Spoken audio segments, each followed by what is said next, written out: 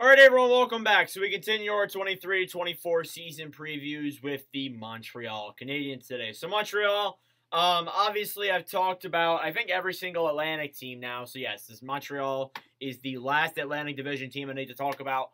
So they're interesting with me because I always profiled them in the last 7 season previews I made for the Atlantic as the team that is probably the worst in that division. And yes, they will probably be the worst, and I hate to admit that to Habs fans. I hate to say that myself.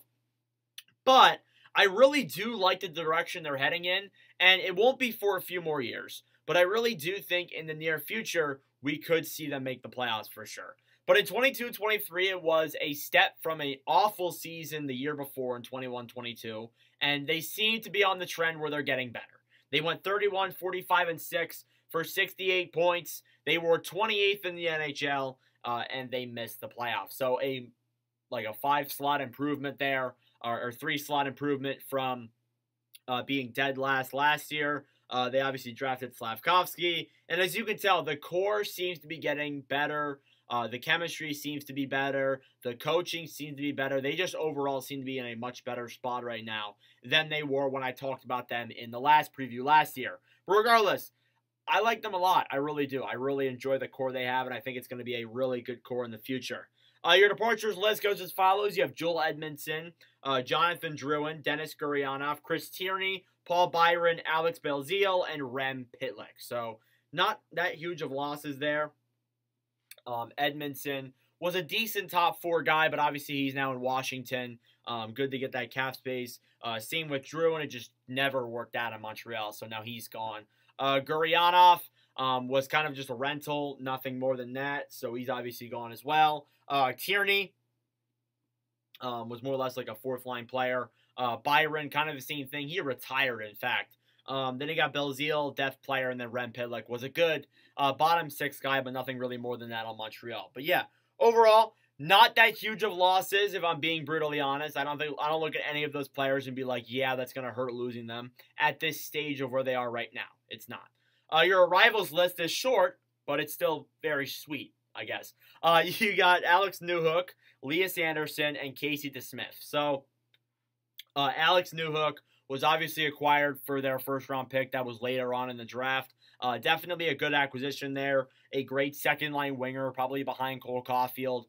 Definitely a guy that, yeah, you gave up a little bit for him. You gave up a first and a second. But still, I like him a lot there, and I think for sure he could be a decent contending, obviously play well in that second line there with Dvorak and Anderson. But, of course, we'll find out. And then Lias Andersson, he's obviously been through some stuff.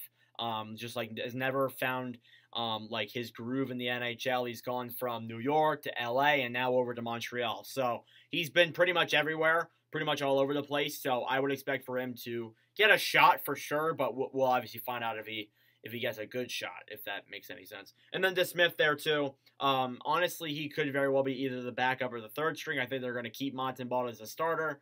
I just can't see a world where they're not. Your lineup now goes as follows. Your top 6, you have Cole Caulfield, Nick Suzuki, and Kirby Dach. Then you got Alex Newhook, Christian Dvorak, and Josh Anderson. So I want to say a little disclaimer that I did not make these lines. These lines are via the Hockey News, so don't come at me for how these lines are formatted. It's not on me. It's not. I didn't make these. But regardless, that top 6 is solid, but it needs to get better before they're a playoff top 6. But I like Caulfield there. Hopefully a fully healthy season. We could see him get 50 goals. It's been a thing that Habs fans have been talking about for a while, and I think it's very possible. Suzuki, obviously, great captain, great first-line center. Kirby Dach there, too. Good winger, played well in this past year with Montreal. We'll see how Newhook does again on that right wing side there. And then Dvorak and Anderson, too, are overpays of contracts. But they can still be decent, and they look like they have been trying to move those deals out of there. Montreal has, so I would expect for that to pick up again, probably. Then your bottom 6 here, you got Juraj Slavkovsky, Sean Monahan, and Brendan Gallagher. Then you got Raphael Harvey-Pinard, Jake Evans, and Joel Armia as your 4th-line guys. And then for your bottom 6, you have, or not your bottom 6, your extra players. You have Michael Pezzetta, Lias Andersson, and Jesse Olivan. So I like that a lot. I like, obviously, Slavkovsky on the third line, as I mentioned, he's a raw player. It wouldn't be a bad idea to have him develop in the AHL. Wouldn't be a bad idea whatsoever. I talked about him in a certain video alone. But yeah, I like him a lot there too. Monahan, good third line center at that stage. Could move up to second line over to Dvorak. It's very possible. And then Gallagher there too. And a nice fourth line there too of Armia, Evans, and Harvey Pennard has been a pleasant surprise for Montreal for sure. And then for the extra guys too, they'll get some shots. But obviously, we'll see what happens come training camp.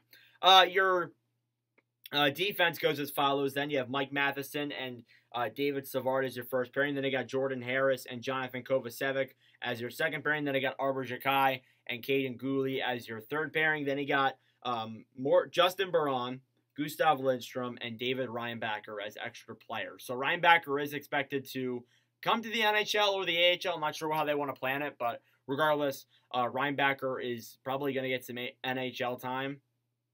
It has been said he will, but we'll obviously find out if that happens. But yeah, the defense, still it's weak. It's young relatively. Harris is young. Gooley, Xhekaj is young. They're all decently young there, besides like Matheson and Savard, who, by the way, Matheson got announced today that he's sharing the assistant captaincy with Gallagher, so that's important to know if you're a Habs fan. But regardless, yeah, that's a solid. It's not the best blue line in the world, but obviously we'll find out how it'll do. And then your goaltending is Montembeault and Allen. Then you got DeSmith as the third string goalie. You could argue DeSmith as a backup goalie or the starter, however you want to do it. Honestly, I feel like they keep Montembeault and then have either DeSmith or Allen battle it out for the backup role. So we'll find out. There's a lot of goalies in Montreal. And then, of course, you got Carey Price just there. Your X factor is development for me.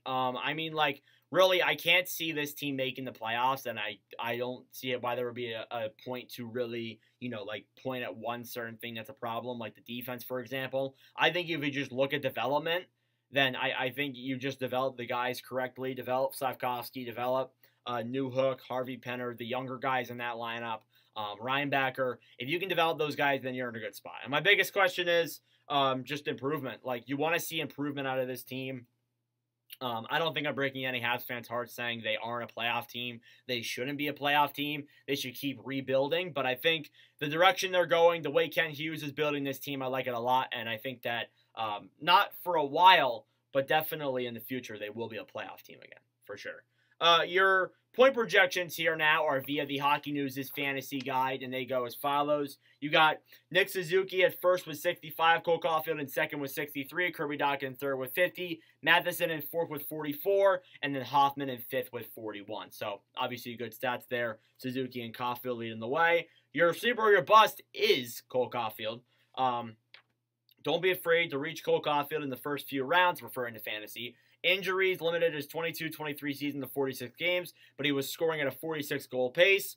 Only 19 players scored 40 goals last year, putting Caulfield in a very elite group. And the fact that he did that in 46 games goes to show that he has been great so far for Montreal. And just overall, Martin St. Louis, just a transition from that, and I've said it so many times, since the coaching change, he's just been so good. And I expect for him to continue that in 23-24. Hopefully he can stay fully healthy and not face another injury. Hopefully not. But regardless, that is your 23-24 season preview for the Montreal Canadiens. Again, I don't expect this team to be a playoff team. That might break some hearts, but I just can't see it right now. But anyways, let me know your thoughts down below. Thank you for watching. Tomorrow we got Nashville and then 3 more after them. So we're nearing the end of the season previews. But anyways, thank you all for watching, and I'll see you guys in the next video. Adios.